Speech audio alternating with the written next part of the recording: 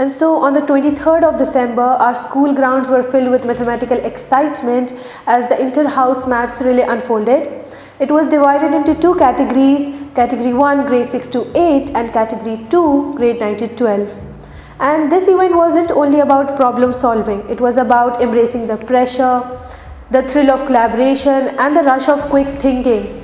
And I personally believe that events such as these are essential for the holistic development of students, because mathematics extends beyond the walls of the classroom.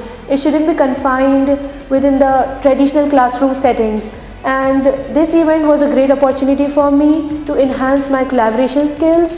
And yes, congratulations to all the teachers, students and the PS community for making this event a success, and I hope for more such events in the future.